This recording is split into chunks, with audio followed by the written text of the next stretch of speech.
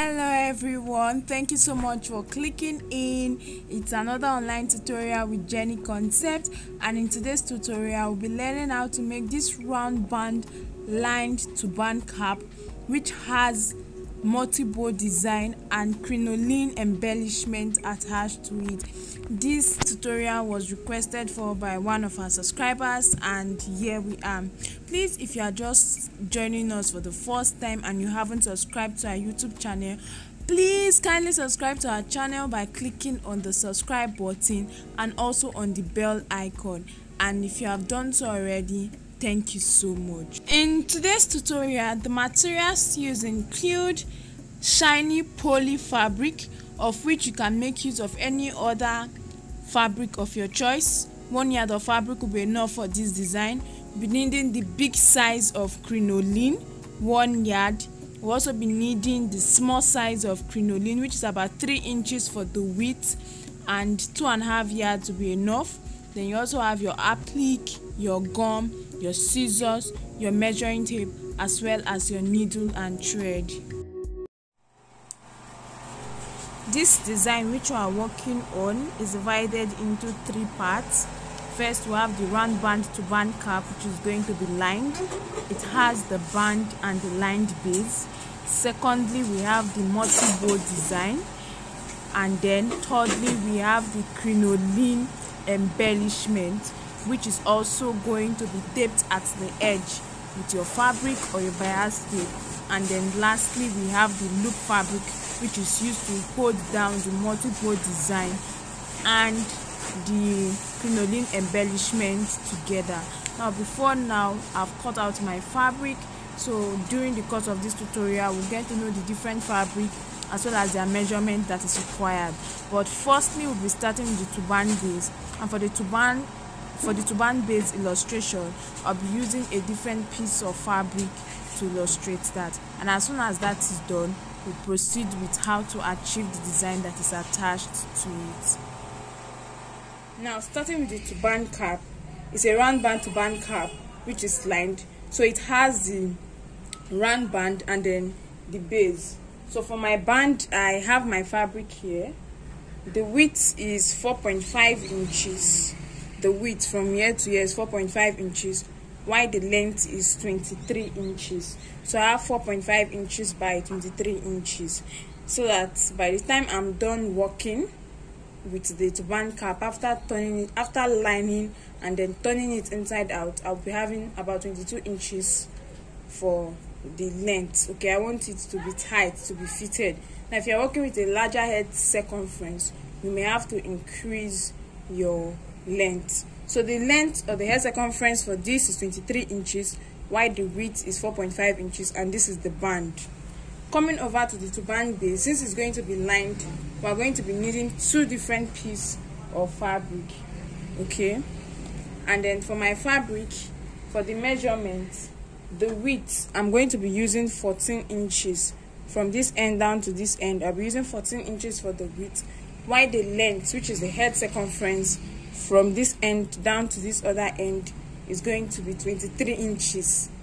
And then always endeavor to have the length, which is the head circumference, cut across the most stretchy part of the fabric. That is the part of the fabric that stretches small should have your length or your head circumference. So for my base, the measurement is 23 inches by 14 inches, cut out twice, 2 different pieces of fabric. What I'm going to be doing is that I'm going to get the turban base, and then I'll place the first fabric for the turban base on my working surface this way, and I have the fine side facing me while the wrong side is facing the working surface. And then I'll get the fabric for my band, and I'm going to be folding it into 2 equal halves with the wrong side inside, and then I have the fine side outside.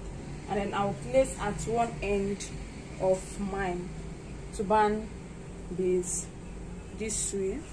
Remember, we're lining it, so I'll get the second fabric for my turban base and then place the fine side on the fine side of the first piece of fabric, so that I have the wrong side facing me.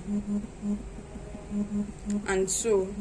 I'm going to go ahead to place it down this way. So this is how it is. And then to continue, I'm going to go over to my sewing machine to sew this. Now when it comes to sewing, I'm going to start sewing from the band. Sew this down. I'm going to sew around the 4 edges of my fabric.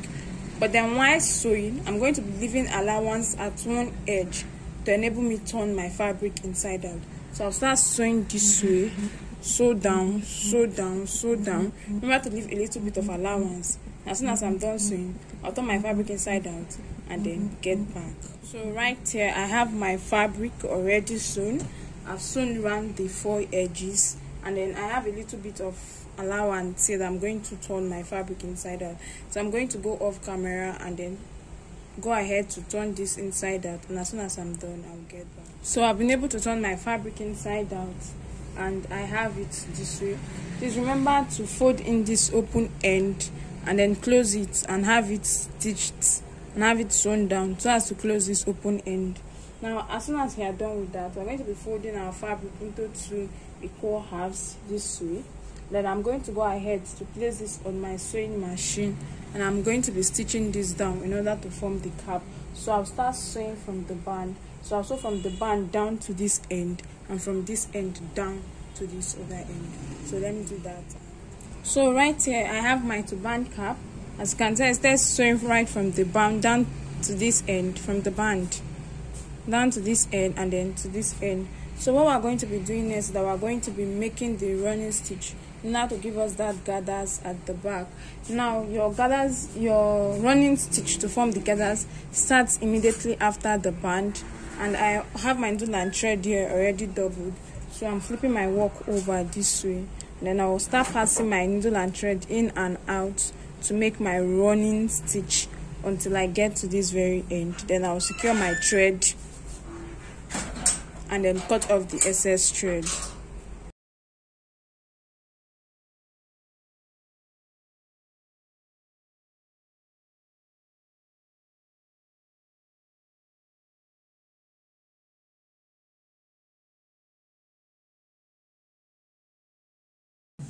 At this point, I'm done with the turban cap, and then this is how it is. So I'll set this aside while we proceed with the design. Now coming over to the design, we're going to be starting with the multiple design that is going to be attached to the turban cap. I have my fabric here, and the measurement is 25 inches for the length, and the width is 5.5 inches, and we have to cut this out 3 times, 3 different pieces of fabric, 5.5 inches by 25 inches.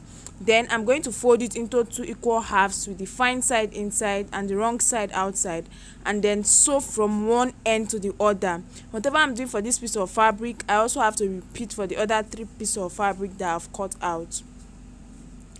And then at this point, I'm done sewing all 3 pieces of fabric, and then this is what I have, and this is how it looks like.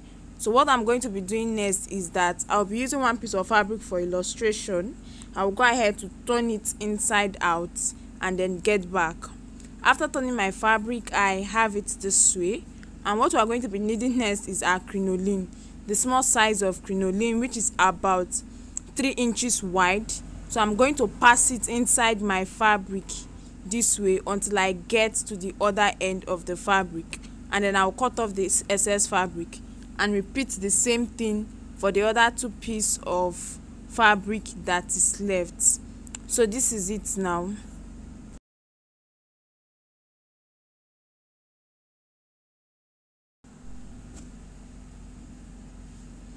So I'll be illustrating with this piece of fabric, and whatever is done here should be repeated for the others. I'm done fixing my crinoline, and then you can decide to iron your fabric with the crinoline inside in order to have it straightened out. You can iron your fabric, okay? And then after doing that, we're going to proceed with stitching. Now when it comes to stitching, what I'll be doing is I'll be getting both ends and then placing it down in the middle of the fabric. So I'll get both ends as you see me do, and then place it down, place one on each other, and then place at the middle of my fabric.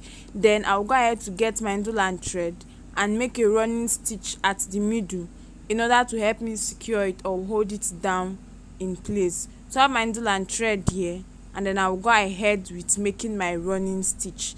Now after working on this particular piece of fabric, I will also go back and repeat the same thing for the other two pieces of fabric that is left. And as soon as I'm done making my running stitch across the middle of the fabric and I've secured my needle and thread, I'll get back to show us how it looks like. Okay, right here I have 3 pieces of fabric already sewn, and next thing we're going to be doing is that we're going to be coupling it together. Now it's going to be in 2 parts. One is going to be on its own, which is going to be in front, and then 2 is going to be together, which is going to be at the back. Now I'm going to place these 2 one on each other, and then I'm going to get my needle and thread and then tack it down together. You can place it anyhow you want, but I'm going to be placing in this cross format. So I'm going to go ahead to tack down my needle to tack down the both designs together using my needle and thread. And as soon as I'm done with that, we'll continue with the design. Now there's no special technique as to tacking. You just tack in a way that is convenient for you, so long as your design is secured in place. Okay, I'm done tacking, and then this is it. So this is the other design. So this is how it is. I'm going to set it aside, and the next thing we'll be working on is the crinoline embellishment. And for that we'll be needing the big size of crinoline, which is about 6 inches for the width, and the length is a yard, which is 36 inches. Now in addition to that, we'll also be needing another piece of fabric, which is going to be serving as the fabric for the bias tape, and then the measurement is 36 inches, which is also a yard, while the width is 3 inches. So we are going to be using that fabric to tape one end of the crinoline, and then this is how you do it. You bring both ends of the fabric down to the middle, so the upper part to the middle, and then get the lower part to the middle. Then you can go ahead to iron it, but if you can also work without ironing it, is okay. Then you go ahead to place your crinoline at the middle of the fabric, and then close one end on each other. So you are closing both ends of the fabric together with the crinoline in the middle, and then you sew from one end of the fabric down to the other end. You can also decide to use your bias tape. You can also decide to weave the edge. Whichever is okay or more convenient for you, you can go with it. But I'll be using this same fabric to tape the edge, and then I'll sew from one end to the other and get back to show us how it will look like. I'm done sewing mine, and this is it. So I have one end of my crinoline covered with my fabric. It was sewn from one end to the other as explained earlier. Now that is done, the next thing we're going to be doing is creating the design, and to do that I'll be making use of my needle and thread to make a running stitch from one end of the fabric down to the other end of the fabric. Now I forgot to state earlier that while you are placing the crinoline in the middle of your fabric that is to be used as bias tape, you can make use of your pins to help you secure it, so that sewing it down will be much more easier. Now that that has been said, I will go ahead and keep making my running stitch until I get to the end of the fabric. That is the end of the crinoline itself, and then I'll get back for us to continue. So this is it now. I've gotten to the end of my crinoline, so I'll pass my needle and thread through that edge and then secure it. So this is how it looks like. So I'll arrange it and gather the ends, then use my needle and thread to tack it through so as to firmly secure that end. So I'll tack it through a couple of times, then tie and secure my thread, then cut off the excess thread before moving to the next part of the design. Now, having done all that, I have my crinoline design this way. You can see the ends have been gathered together So we're going to be adding it down to our multi-bow design. So I'll get the double multi-bow design, place my crinoline on it, and then get the single bow design, and I'm going to tack down all three together. This gives me the full design that is going to be attached to the side of my turban cap. So the double multiple design, the crinoline embellishment, and the single bow design all joined together. I'm going to get my needle and thread, and then you tack with your needle and thread. Please make use of a matching color of thread while tacking, so that should the thread become visible, it will not be so obvious and the color will not be so contrasting. So I'll go ahead to tack in and out from the back to the front in that order. I'll tack several times till it is firm and secure before attaching to the cap. So as soon as I'm done with this, I'll get back for us to continue. At this junction, I'm done tacking. As you can see, all three are now joined together as one, and this is how it looks like. So you can place either side at the front and the other side at the back, but then we'll have to cover the middle part, and to do that we'll be using a different piece of fabric, which is the loop fabric, to cover it up. So for the loop fabric, I have it cut out already. The measurement is 7 inches for the length and 5 inches for the width, 7 by 5 inches. I'll fold it into two with the fine side inside and the wrong side outside, then sew from one end to the other. And after sewing, I have it this way. Then I'm going to go ahead to turn my fabric inside out. After turning my fabric inside out, I have to place the sewn parts. I have to place it with the sewn part at the middle. So this is it, and then I'll get my already made design, which I have here, and then I'm going to be placing the loop fabric on it, and then get both ends of the loop fabric together. So as soon as they are together, I'm going to place that end on my sewing machine, and I'm going to stitch down that part close. So and then I'm done stitching. I also cut off the excess fabric. Then I'm going to turn this inside out. After turning it inside out, I'm going to get back. Now this is my fabric, this is my design already.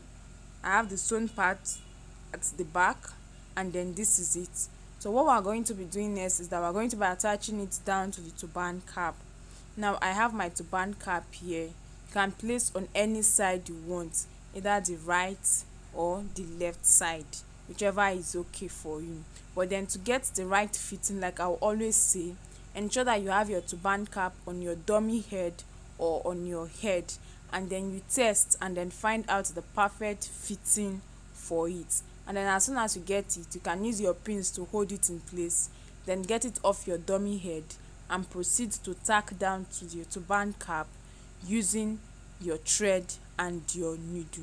So that's what I'm trying to do. Now when tacking your design down to your turban cap, you have to tack it round both the front and the back of it, so that it is secured firmly to it. So I'm going to complete this off camera and then get back as soon as it's done for us to continue.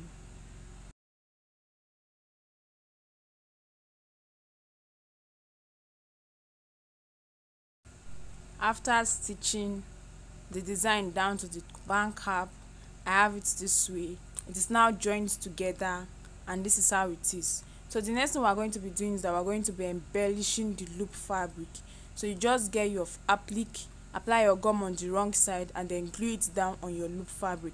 Now this is optional, okay, and then you can also decide to make use of any applique of your choice. Now I'm going to apply glue on it and then glue it down, then come back for us to see how it looks like. And then this is it for this tutorial.